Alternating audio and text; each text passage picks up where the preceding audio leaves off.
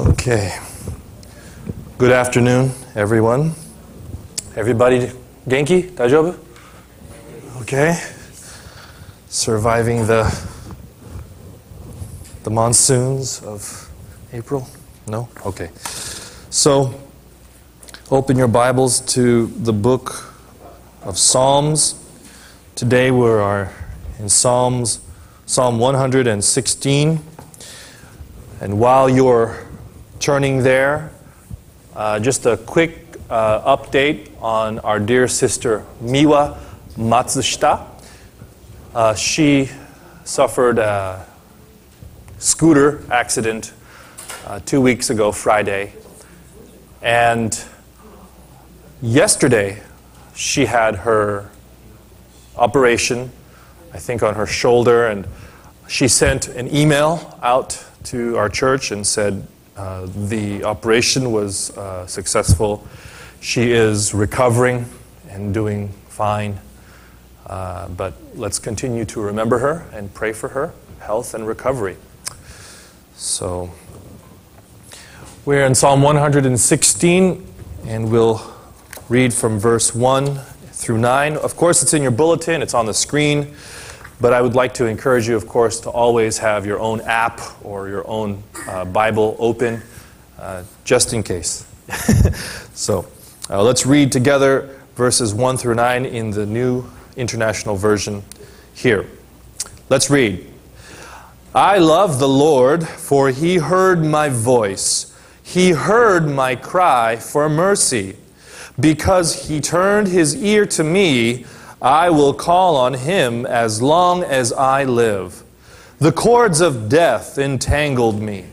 The anguish of the grave came over me. I was overcome by distress and sorrow. Then I called on the name of the Lord. Lord, save me.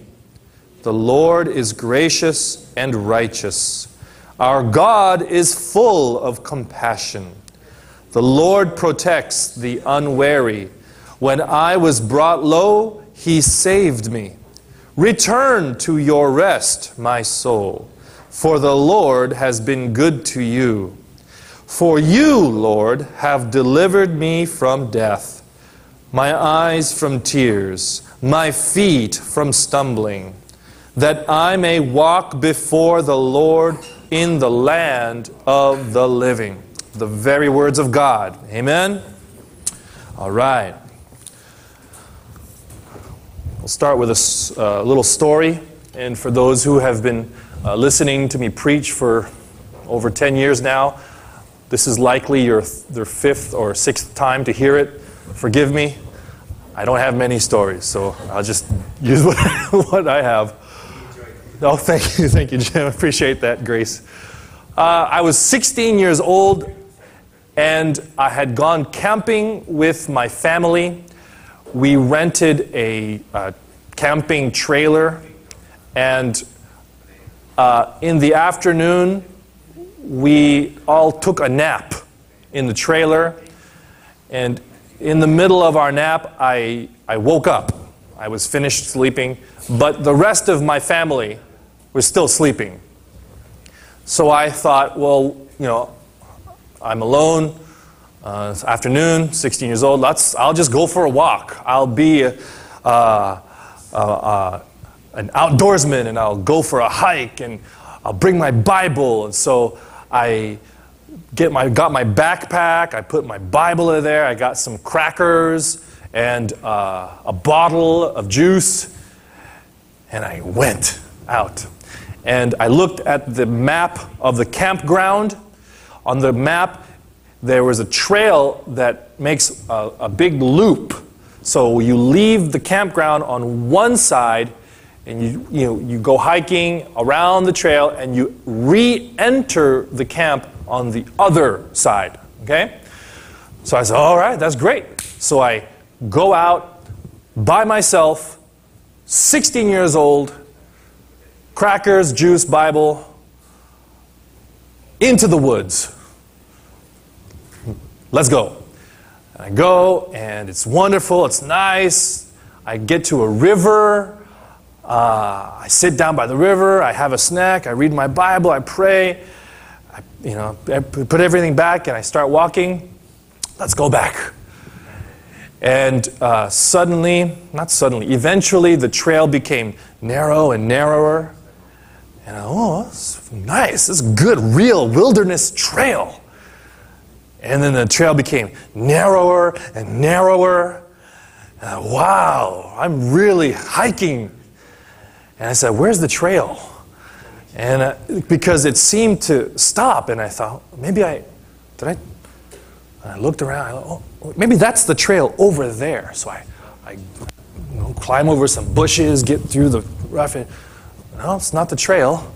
All right, maybe that's the trail over there. So I get through there, and I look, and no, not the trail, just a clearing. All right, so,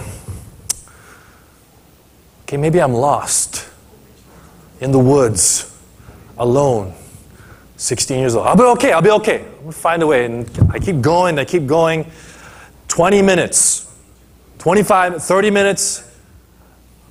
I'm sweating. I've got leaves and, bugs are all over the place. I'm tired.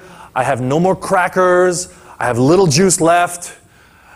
I'm lost in the woods of Southern California. I'm going to die there. That's what I thought. That was going through my head. And I thought, okay, what I'll do is I'll go down to the river where I was, having my snack. And I went to the river. I went down to the river, and maybe I'll follow the river up, and maybe I'll find something. So on my way down, suddenly on the left side of me, I still remember, I was 16 years old. This is over 20 years ago. There's a big bush just up the slope, and I hear a noise, okay? Just the bush is shaking. I said, oh Lord, I'm going to die today. Today I will meet the Lord face to face. And I said, oh man. And I stopped, my neck is, the hair is standing up, and now I'm really sweating. And I'm like, help. Just all I can muster, help. And then just little by little, I'm shouting, help, somebody help me. Nothing. No answer. Help. And I seriously thought, man, I've lived 16 years of life on earth. This is no way to die. It's pathetic.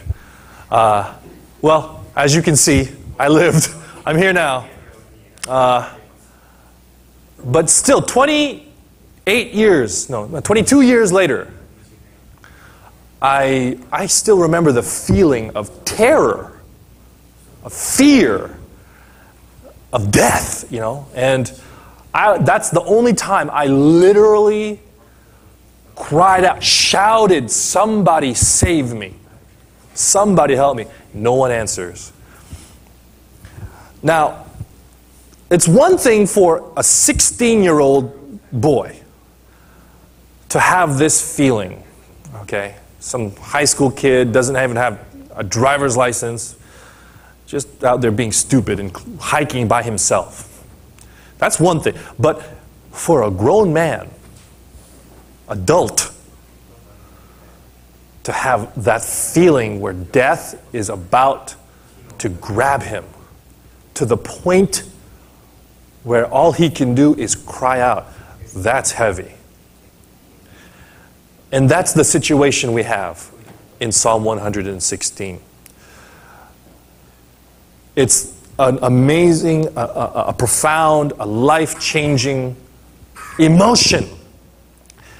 And I'm going to preach it, but I don't want to say it's a formula or it's something we have to learn. This is a psalm. It is something you feel and you express. You don't just read it devoid of the emotions. And so I want us to learn how to feel, how God shows us how to feel. And so we're going to come to the text with some emotion. Before we do that, of course, we're going to teach, and we want to explain the text. And as we read here, if you have your Bible open or if you have your app open, you can see that Psalm 116 is not 9 verses, okay? Can you see that? It's how many? 19? 19 verses? It goes down. And so essentially we've only read half of the psalm, okay? And that's very important to remember, because when you read verses 1 and verse 2, this will help you understand the rest of all of the psalms that you read. The first verse or the first sentence in any psalm is kind of the headline of the psalm. When you open an app, the Facebook app, and you have your news feed, or for some of the older folks, when you open a newspaper, remember those things? Newspapers, and you have these things called headlines, and basically the first line of the article is the summary of the whole article. And so verses 1 and 2 is one sentence, and it will give you the whole psalm, all 19 verses in those 2 verses. So Psalm 1 is the first half. Psalm 1 is the happy part. It's the part that says, "Thank you, Jesus, for saving me. Thank you, Lord, that you heard my cry for mercy." That's what we read, verses 1 through 9. And then verse 2, it says, "Because the Lord heard my cry, I'm going to call on Him the rest of my life." That's verses 13 through 19. That's the second half. And so, now follow me. The first part of the psalm is the testimony. Just as we here gather every Sunday, it's a special part of Mitaki. You don't find it in many other churches, if at any at all. You're free to come and tell your testimony. What has God done for you? That's the first half. But then the second half of the psalm, 13 to 19, is the vow. It's the promise. This is what God did for me, but oh, it's not finished. Because now this is what I will do to God. I will offer myself to Him, holy, completely, a living sacrifice. My friends, we do not love because we loved God first. No. What is love? It's that God first loved us and gave His Son as an atoning sacrifice for our sins. And out of that, we offer ourselves in love to God. That's the order. That's the divine order. Our love comes from God. And so verses 1 and 2 gives us the whole chapter. But let's get to the heart of our text. We go now to verse 3. And now he's going to give you the situation. And he gives you 3 very vivid images. He says the cords of death. The cords of death. Not string, but rope, hard. And they were wrapped around me. Another image is, the words that he's trying to show you is, there's an animal, and he's being hunted by hunters and men with spears, and he looks to his right side, and there's men with spears ready to stab. He looks to his left, and there's dogs ready to attack. And he looks all around. There's more hunters and more dogs and more men, and they're all around him. And it's not looking good, and it's terror on every side. The cords of death are all around. The anguish of the grave, of hell, of Sheol, gripped me. It says it grabbed him. Are you there? Have you been there? Most of us know. We don't. That's not an everyday experience. It should not be an everyday experience. But this man had it. We don't know what it was. We don't know literally what it was. It could be a war experience. It could be something out at sea. It could be just his life and something happened, a big accident. We don't know. But the man felt like he was standing on the edge and he was looking at death in the face, and death had its mouth open, ready to swallow him.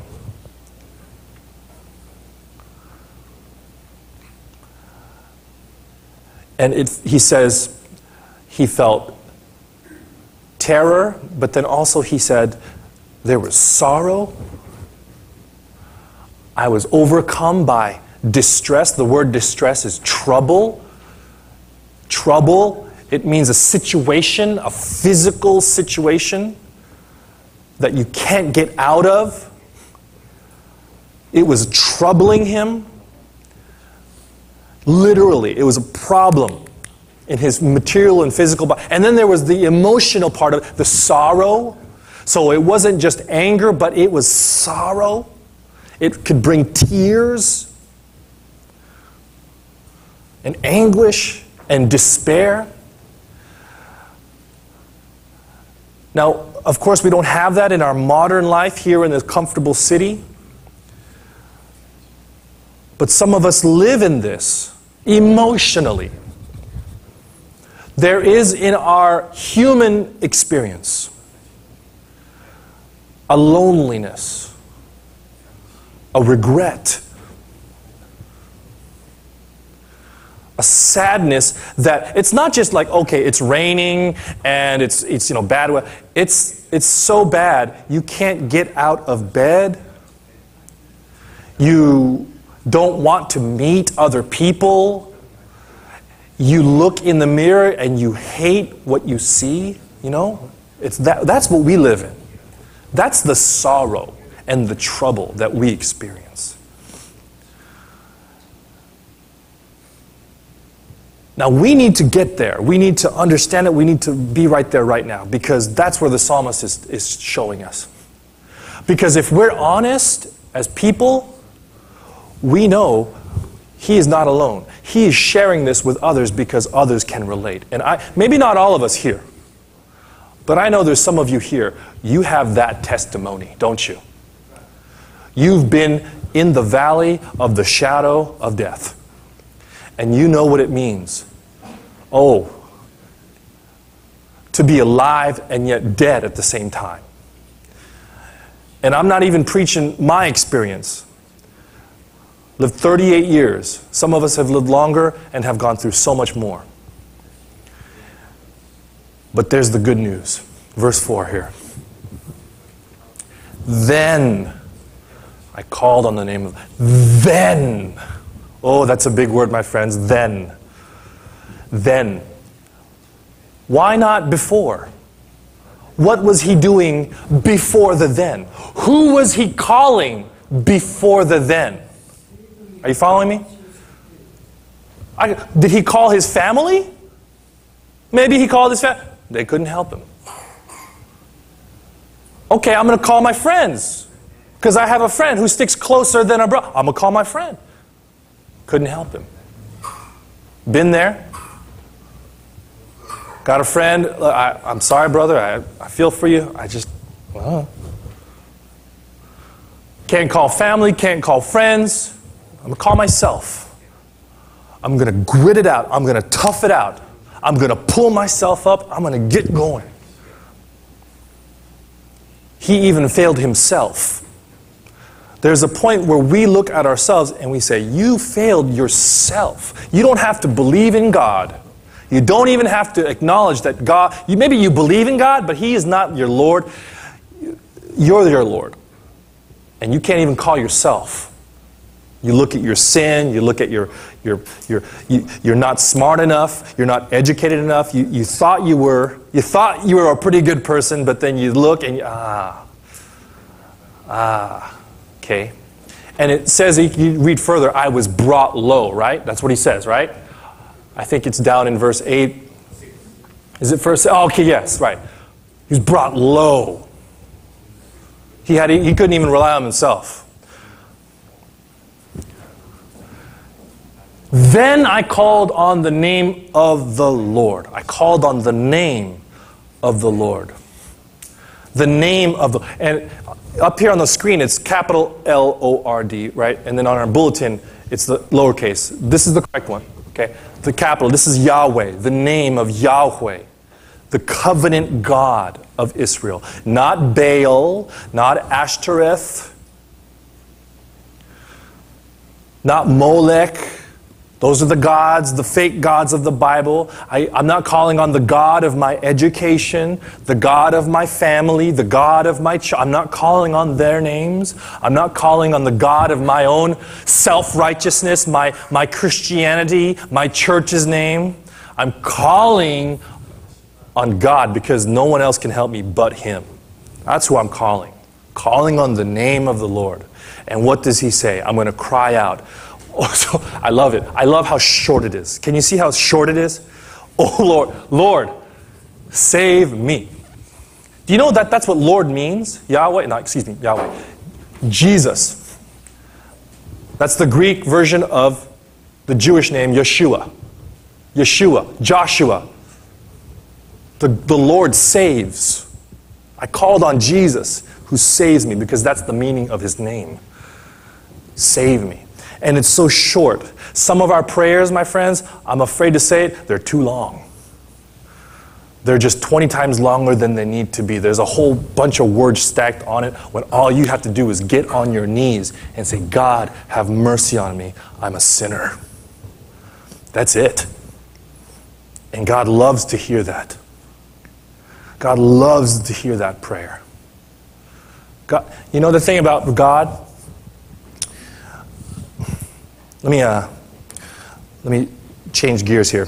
If let's say you met a homeless person near your house. This homeless person, for some reason, he followed you home. And you weren't freaked out by it, but he follows you, and you say, okay, all right, here's some money. He says, oh, thank you so much. And you go into your house, you go to bed, you get up the next day, you open the door, the homeless man is still there. And he says, can you give me some help? I said, I gave you money yesterday. Thank you so much. It helped me a lot. Do you have any more? All right. Boom. You give him some help. And then you go to work, you come back. Who's at your doorstep? The homeless guy. And he said, oh, thank you so much. It fed. Can you give me some? All right, fine. And you give him some more. Now, how many of you would go even that far the third time? Probably not. Some of you, you're calling the police, right? And you say, just leave me alone. Here, go away. That's not God.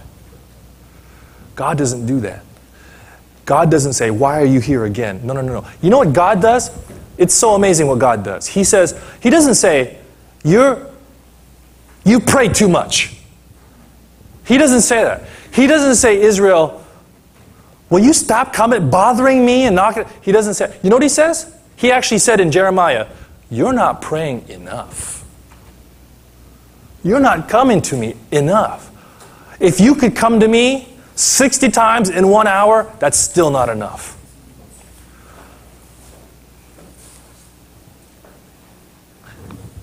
Prayer.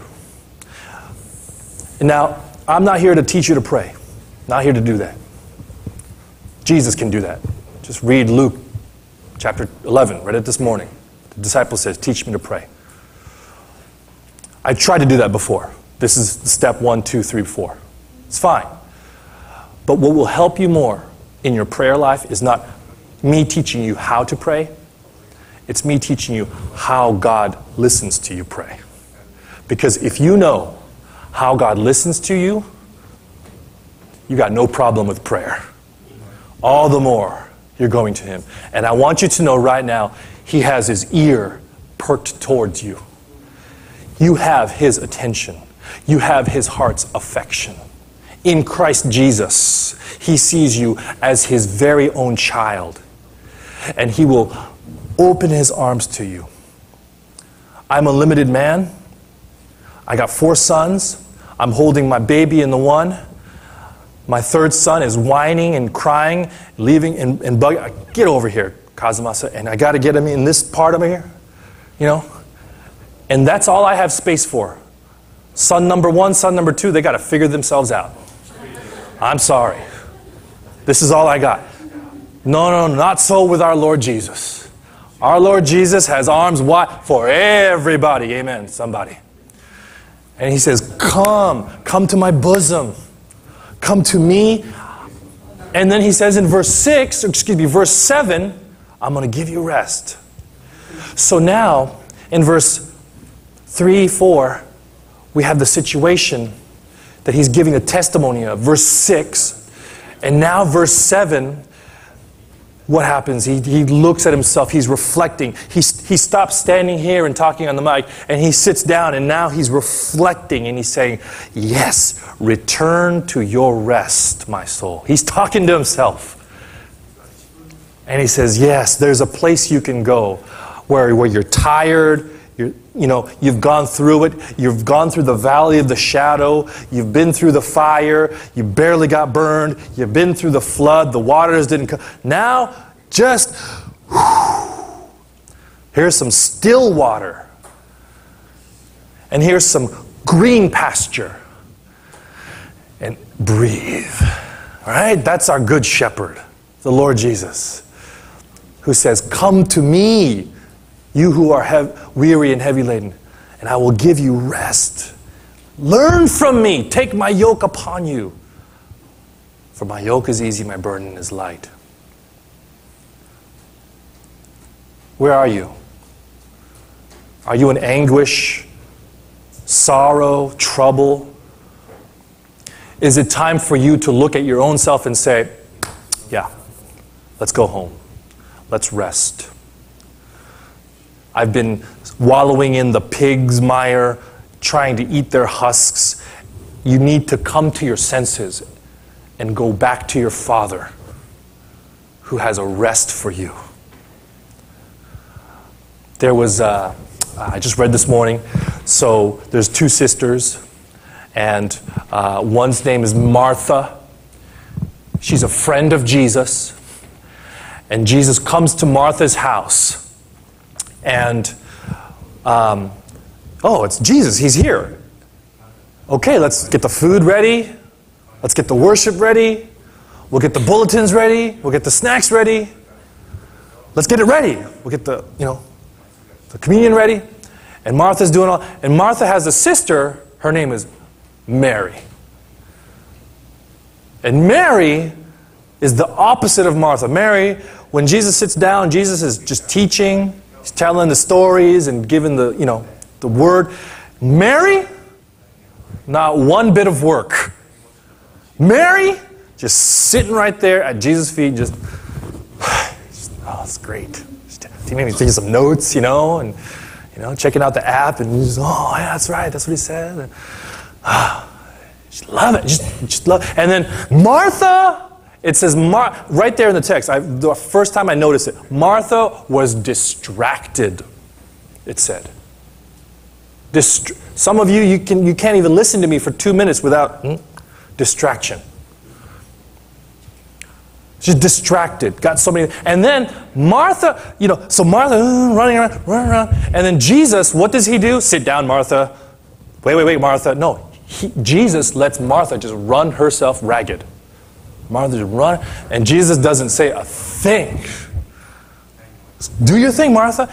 Then Martha finally comes to her senses, gets so angry, not at Mary. You know who she gets angry at?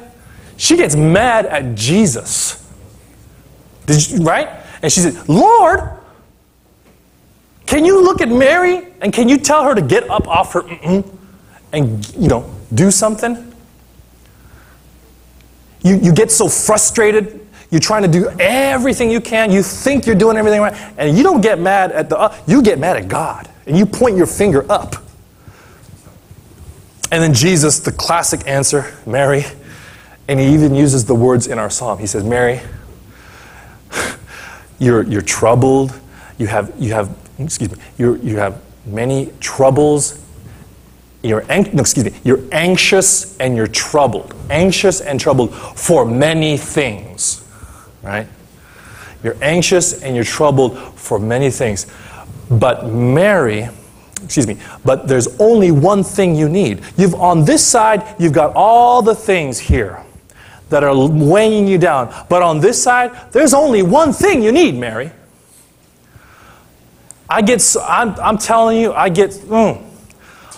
so many things are going through my head. I can't sleep, you know. And it's weird. I don't know if you have this. This is what I do. I'm sitting there and I'm in bed. I'm thinking of how I messed up with Naomi, my wife. I messed up with my sons. And I see this like, okay, bear with me, okay? I see like this big grain of rice. I don't know why it's a big grain of rice. It's just this big thing. And the more I think about, I'm a failure at my teaching job. I can't coach basketball.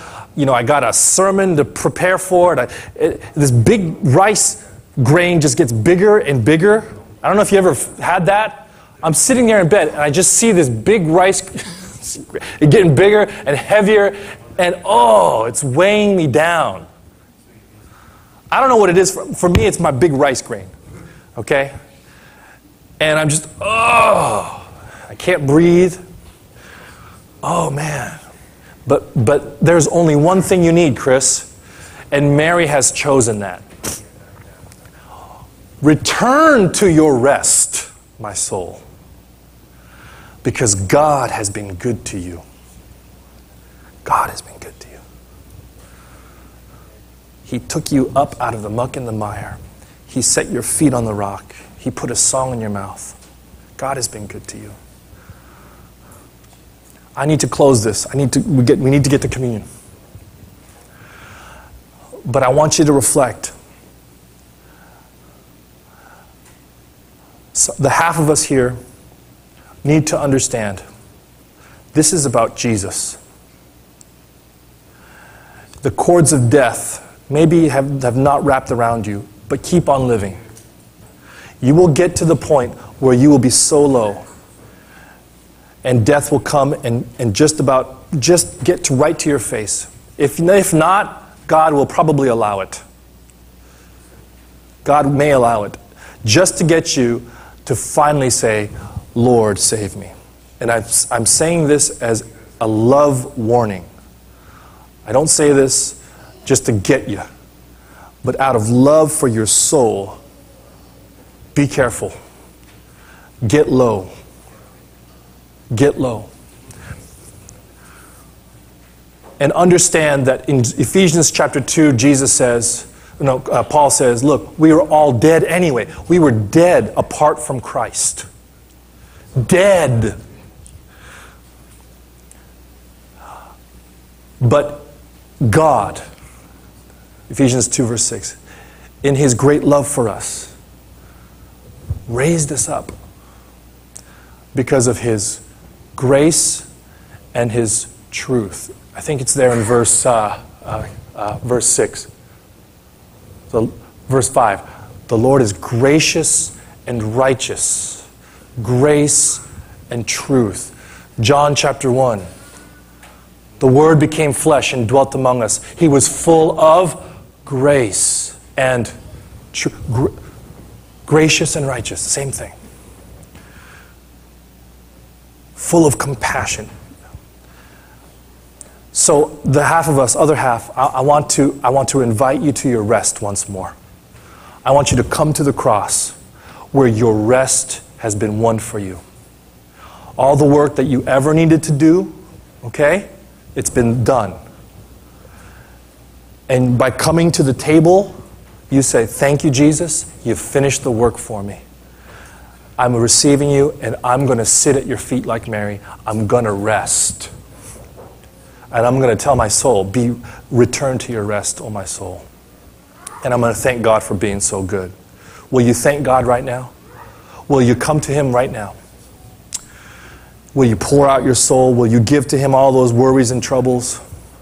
And will you come to your rest? Shall we pray?